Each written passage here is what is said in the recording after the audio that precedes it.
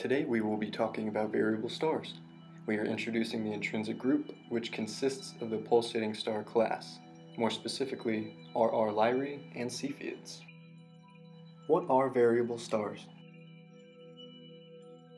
Variable stars are stars that change brightness, some ranging from 1/1000th of a magnitude to 20 magnitudes, depending on the type of star. These pulsating stars have luminosities that increase and decrease within a regular period, ranging from fractions of a second to a few years. There are different ways a star may change brightness. Pulsating variables shrink and expand due to internal forces. An eclipsing binary star will dim when it is eclipsed by a faint companion and then brighten when the star moves out of the way.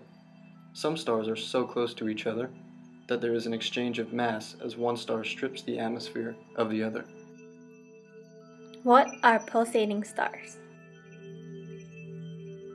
Pulsating stars are an intrinsic variable star that have a variation of brightness due to a physical change within the star. Their surface layers literally contract and expand periodically. The amount of time within that period further determines the amount of mass and the evolutionary stage that star is in. This knowledge of the time period is very important to astronomers because it tells them the period of pulsation and the star's light curve. This information dictates the interior process of the star and shows the period of pulsation and its luminosity, which in turn determines the star's distance. RR Lyrae variables. These variables are named after the star RR Lyrae and the constellation of Lyra. These variable stars happen to be very important due to the fact that they are the brightest in their class. These stars are periodic variables that are commonly used as standard candles to measure galactic distances. They are usually found in globular clusters and all have the same exact luminosities, which makes it useful for finding distances. An average period is about 4 hours to 1 day. Average temperature, about 7,000 Kelvin.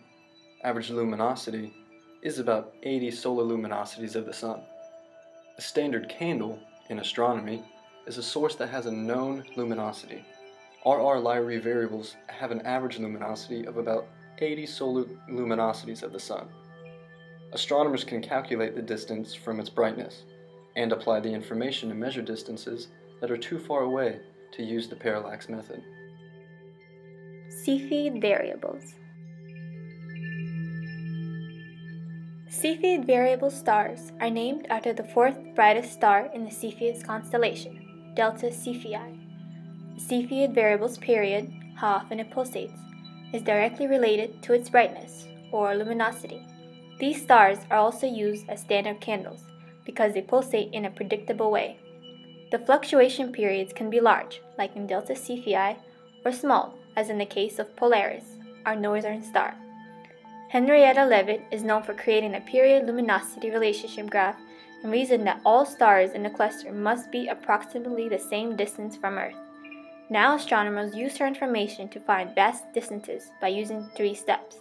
The first, measure the period of the star. The second, use Leavitt's graph to determine how bright it really is. And the third, measure how bright it appears and determine its distance. Cepheids with long pulsation periods were intrinsically more luminous than their short period counterparts. This discovery was the basis of the Cepheid period luminosity relation, also called the PL relation, which remains an important tool for measuring the distance to nearby galaxies.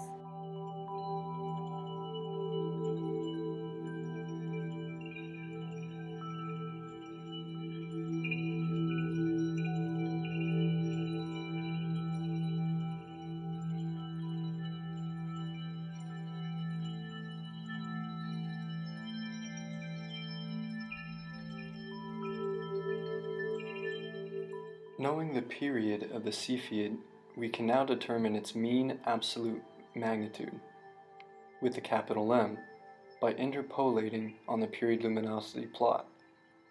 The one shown below is based on Cepheids within the Milky Way.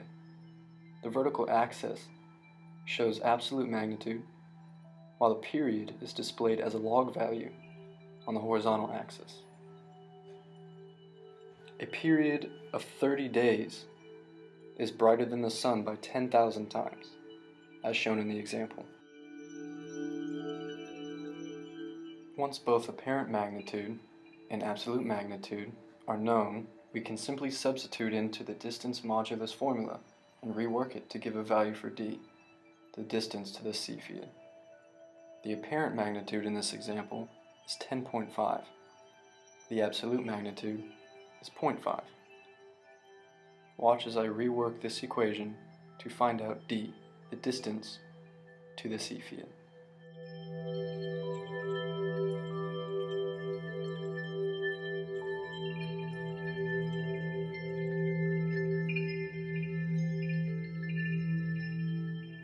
A modern period luminosity diagram is actually a graph of absolute magnitude versus period of pulsation.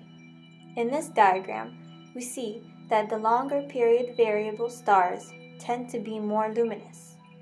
Modern astronomers know that there are two types of Cepheids, something astronomers in the early 20th century could not recognize in their limited data.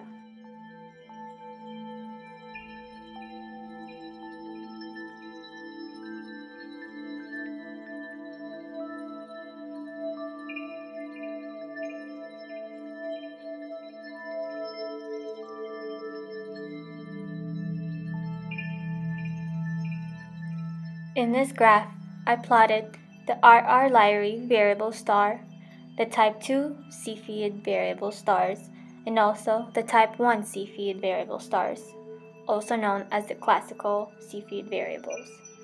In this graph, I also plotted the Cepheid star. A graph of the brightness of the star Cepheid versus time shows that it is varying in brightness with a period slightly more than 5 days.